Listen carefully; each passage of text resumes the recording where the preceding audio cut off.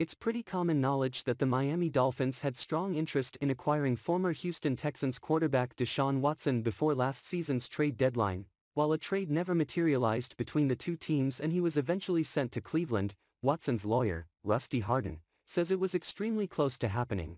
In an interview with Sports Radio 610, Hardin claimed that Dolphins owner Stephen Ross was willing to bring in Watson under the right circumstances. Miami was an outlier, Hardin said.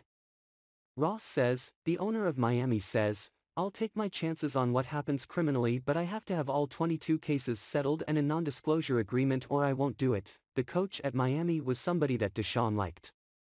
He liked the team. He was just chomping at the bit to get back to football and get all this garbage behind him, and so we were told, I want to go to Miami. Brian Flores, who was Miami's head coach at the time, was rumored to be interested in Watson. But if Hardin is to be believed, Ross was just as much of a driving force in these discussions. Hardin says there were agreements in place, but there was a hold-up that caused the trade to be nixed. We were told that 20 of them would, but 2 would not, Hardin said.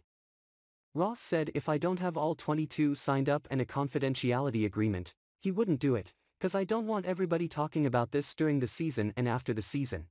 With this trade off the table, the settlement talk ceased. The only reason we were settling at the time was that was the only way he could get to Miami, Hardin said.